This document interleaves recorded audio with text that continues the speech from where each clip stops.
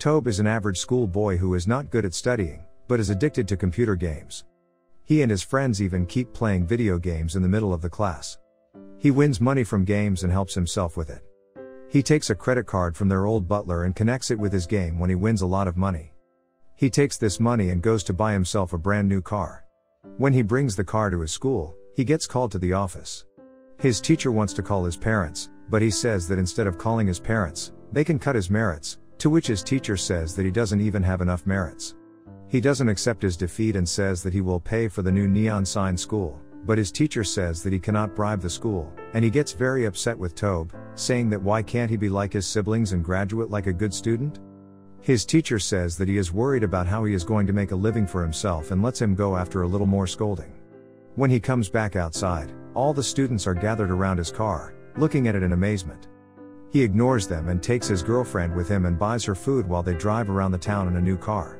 He comes home very late, parks the car outside, and asks his butler to bring it inside while he tries to sneak in without waking his parents. Butler doesn't know much about cars and accidentally set the alarm, startling him. When he goes inside, his parents are waiting for him near the stairs. His dad scolds him for coming home this late and also for buying a car.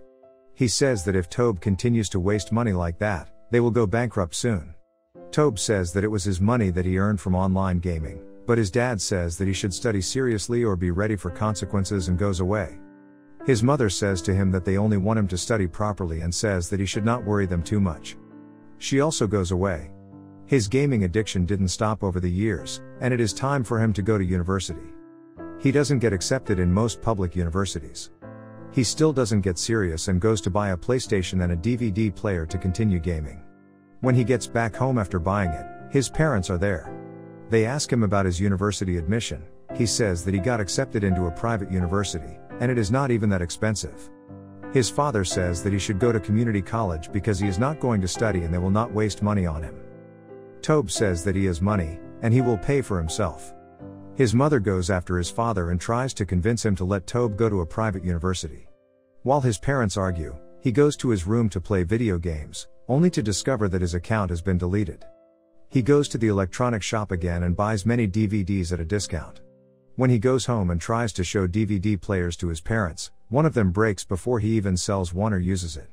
The shopkeeper says that the DVDs have no warranty or exchange policy, that's why they are so cheap, and Tobe should have known it as it is common knowledge, and he asks him to throw it all away. In his anger, he breaks a mirror table in the shop. The shopkeeper slaps him, but he runs away before he gets more beaten up. On his way back home, he offers his father a ride home. His father tells him that doing business is no joke. He says that it is how life works. He gives some money to Tobe, so he can study anywhere he wants, but when Tobe says that he is not one of his employees, his father takes the money back.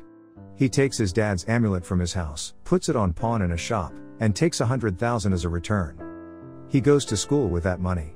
In school, he doesn't get very serious again and keeps skipping classes. He goes to the auditorium and sees his girlfriend and other people practicing for a drama.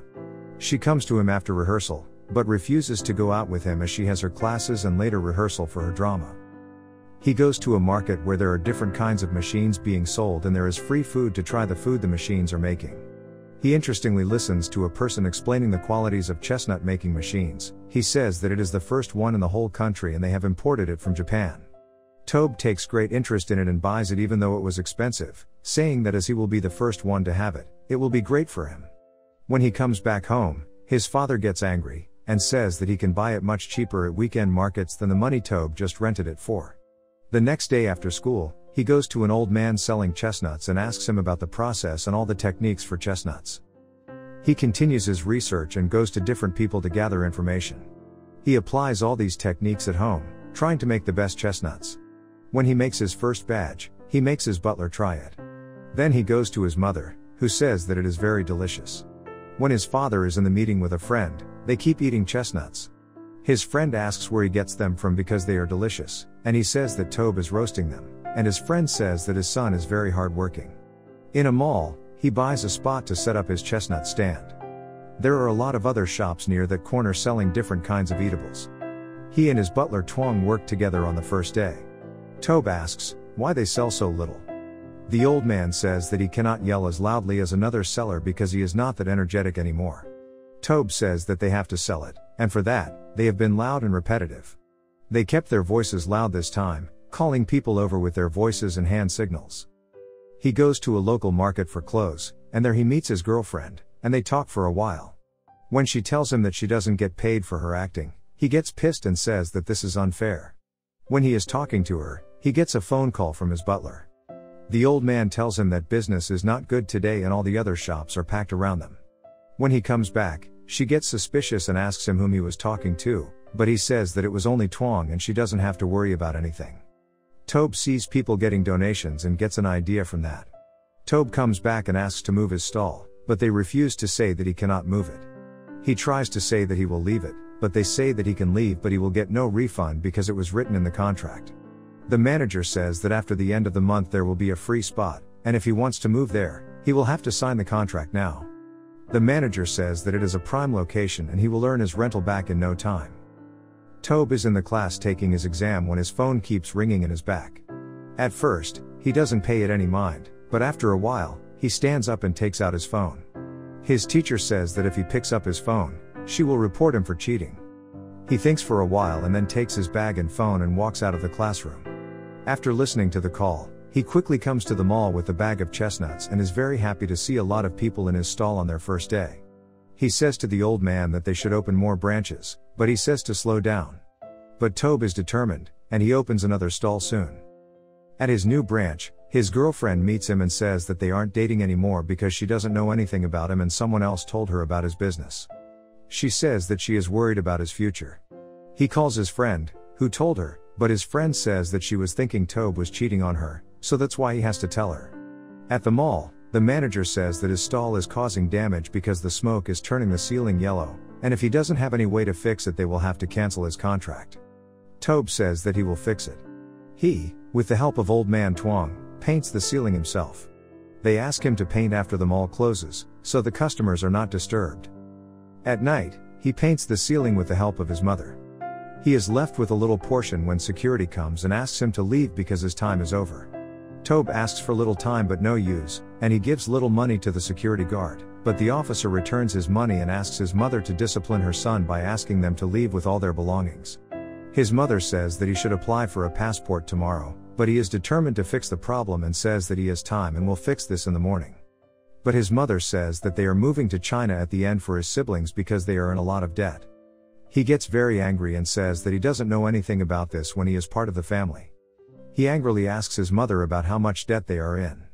He says that his chestnut business is doing well and he can pay their debt. His mother just keeps crying and tells him to come with them so they can be together at least. When he is getting his pictures taken at the passport office, he gets out in the middle and says to his parents that he will live here and study. He says to his father that he is ready to be his employee, so he can give him money now to study. His parents go to China without him. At the airport, his father advises him to leave chestnuts and go to school.